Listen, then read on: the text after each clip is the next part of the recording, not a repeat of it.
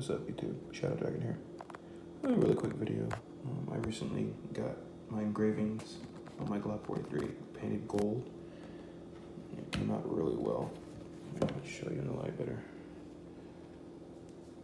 So you can get some focus here. There we go. It came out real good.